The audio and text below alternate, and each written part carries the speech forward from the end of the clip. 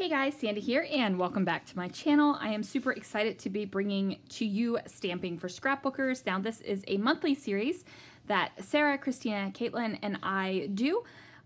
Today our theme is geometric shapes. So I went through my stash. I found this close to my heart stamp set that has a bunch of circles. It is retired. I found the all too new trendy circles, and I also have this small one from Brutus Monroe.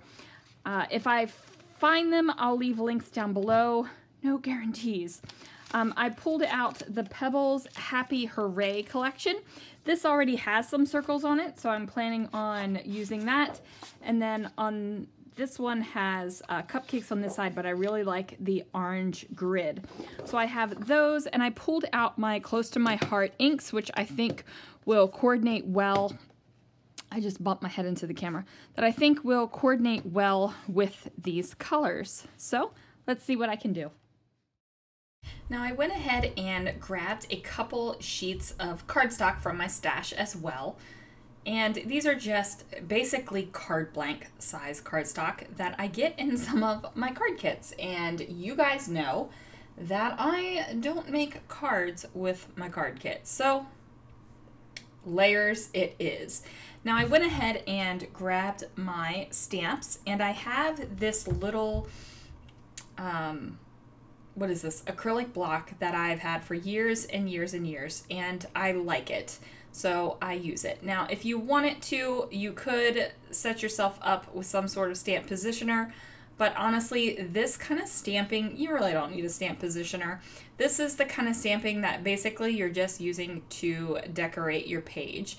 You're basically creating your own pattern paper. And I wanted to show you that you can use pattern paper and just kind of elevate it a little bit with some ink and some stamps. So what I am doing is taking each color that coordinates, and I'm just using a different type of stamp. Some of them oh goodness, grammar. Some of them I am kind of centering over the circle. Some of them are a little off kilter. Some are semi-close. Like it's just varying. It's just however I was feeling.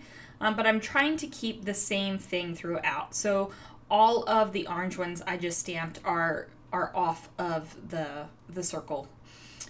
With these pink ones that I'm doing, they are pretty much on the circle. This stamp is a little bit larger, but that doesn't bother me whatsoever. As you can tell, I'm also not getting perfectly inked stamp impressions each time. And again, I am okay with this because I am creating a pattern. The stamping is not like the end-all be-all on this layout. The stamping is just an element. And I love the way that it turned out. I think it is fantastic. And I think it adds like extra interest and extra dimension and everything else for a layout that would have been totally fine without it. But if you're looking for something, if you're like, man, my layouts, you know, they just feel a little or I just don't know what to do to give it that punch, do something like this. If you have a square background, stamp some square things. If you have a triangle background, stamp some triangle things. Circles are easy. Hearts are easy. Stars are easy because those are things that are very frequently found in pattern paper. So circles, stars, and hearts, very easy because they're very frequently found in your pattern paper. They're also good basic shapes of stamps to have, so it works. I did go find a couple other colors because I wanted to do more stamping. So I went ahead and I'm using my little Brutus Monroe guys now, and this is a solid stamp. And again, the stamping is not perfect. The stamping, it just isn't perfect, and it almost looks better that way. Not almost, it does look better that way. What am I saying? So if everything was perfectly stamped and all the color saturation was exactly the same, then it would just look like the pattern paper. It would just look like that because the pattern paper is perfectly saturated. And I like the fact that it's not. I like the fact that there is difference in the saturation and difference in the brightness. It makes me happy. Now, if you were not feeling this and you wanted your stamping to be perfectly saturated, then that's when a stamp positioner would be good to use. Now, I am using this scrap piece of paper just to hold between the two layers of paper. Now, you don't really need to use a scrap piece of paper if you didn't adhere your 2 pages together, but you know, I'm impatient. I adhered my 2 pages together and we went with it. So I do use that blue piece of paper. Totally messed up on my trimmer cutting there, so I just, instead of tossing that paper, I just kind of reposition it, and my border around my photos a little bit thinner than I planned on, but it turns out great. I don't have to like change anything or worry about it. I'm okay with how it turned out. I do cut out about a 2.5-inch block with this green paper, and I was just going to place it on top of my layout, but I was like, you know what, you've got a lot of stuff going on in the background. You should do something with this plain paper. Now, one thing I do like to do is run it through my paper crimper, but I decided to use this larger circle that is in the Altenew stamp set and just go ahead and place a couple of these circles down here. Again, my stamping is not all completely perfect. If you want it to do perfect stamping, stamp positioner. So I'm just going to stamp off the ink a little bit and then put that off to the side. So I am going to create a vertical line across my page. However, the green pieces are not going to go all the way to the edge. So I'm going to have a little bit of the orange peeking out.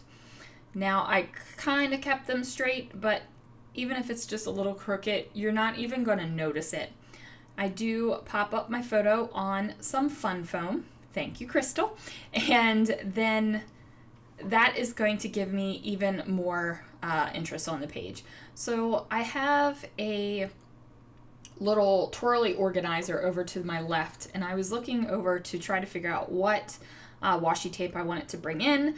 I decided to go with this kind of glitter tape, and it is decorative, which is fine. And I'm just putting it on the bottom piece of this green paper here, and that's just to give it a little bit of oomph. This is not a very heavily decorated page. This is not a very heavily, you know, embellished page. There's not a lot on it, but there is a lot on it because of all the stamping we did. So say you're running out of papers and you don't have a lot of embellishments and stuff to match. I mean, who are we kidding? We could probably find something in our stash, but you know, this is one of the excuses we tell ourselves, or at least I tell myself. Oh, I don't have a lot to match that. Stamping, totally would do it.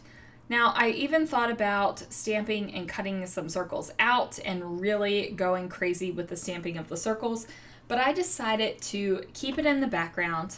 I didn't want to cover up a whole heck of a lot of the backgrounds because, you know, I spent a little bit of time making it and I liked it. So I did pull out this little label. This is an old label. I know I purchased it at least 5 years ago because I purchased it right when we were moving here. And we've been here or over 5 years now, so I know it's been that long. I got them at Michael's, and you know, they're just chilling in my stash because I bought them on clearance. They were on a stupid clearance, and I bought a lot of them. A lot. Now, you know what? I don't even think that I bought them while we were here. I'm pretty sure I bought it before we moved here, because I started my love of labels before we moved here, and then when we got here, I was like, woo, labels! And that was Lana snorting, if you heard her in the background. I thoroughly entertain my child. Actually, I think I thoroughly entertain my children. My son used to have his barrack mates watch my videos when he was overseas. I had this spike in viewership from overseas, and I was like, what the heck? Like, wow. And I found out it was my son and his friends watching me. So, thanks, Alex. So yeah, that didn't stay. Once he came back to the States, that country's viewership went like plummeted. So yeah, there is that. But I probably think I embarrass Chloe more than anything. Than tickling her funny bone. I probably embarrass her, and she probably rolls her eyes and goes, "Oh, Mom." She's still in that phase of life. Okay, anyway, back to what I'm doing here on the layout. So I popped up this little banner thing on some foam squares. Thanks, Amber. And I did it because the banner is pre-folded, so it gives you that dimensional look. So I just put the foam squares in there so that it would help that dimensional look.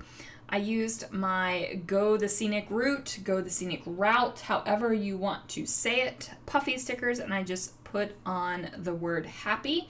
Now I did choose the word happy for two particular reasons. One, because it fit on the banner. Two, because I actually pulled color out of the photograph, and all of the blue that is on that Pixar pier, I just felt like I needed a little bit more blue. So that is that.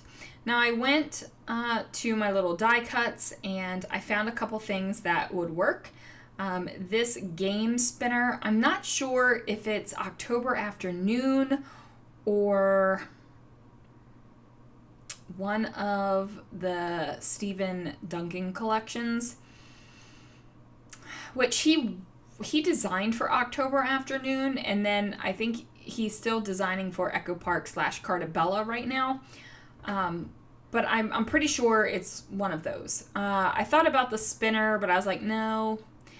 And the reason why I figured this was good for Pixar Pier was because, you know, it's Pixar Pier. Duh. Like, I don't know, like, because that's the way I think. That's the way my brain works. Like, I pull out the little game board piece thing, and I'm like, Pixar Pier, duh. And then I'm like, spinner, duh, Pixar Pier. Like, that is literally what my brain was thinking. Now, I did go in and look for some other die cuts, and I have this Spirograph one that came in, I want to say, Field Trip. No. Yes, Field Trip. I was trying to figure out a way to bring in this little half circle note card, but you know, it didn't really work. I was only really looking for circular items. I thought about bringing in this black kind of circle thing because I cannot tell you guys how hard it was for me not to put a layer of black between the circle paper that I stamped on and then that orange graph paper behind it. So I love colorful layouts, and I love pops of black on them. But this time there was no pop of black, and it was hard, you guys. It was legitimately hard. Now I did cut that Spirograph apart, so I've got it down here at the bottom too, just because I felt like there needed to be a little bit of decoration at the bottom. There's not going to be any journaling on this layout.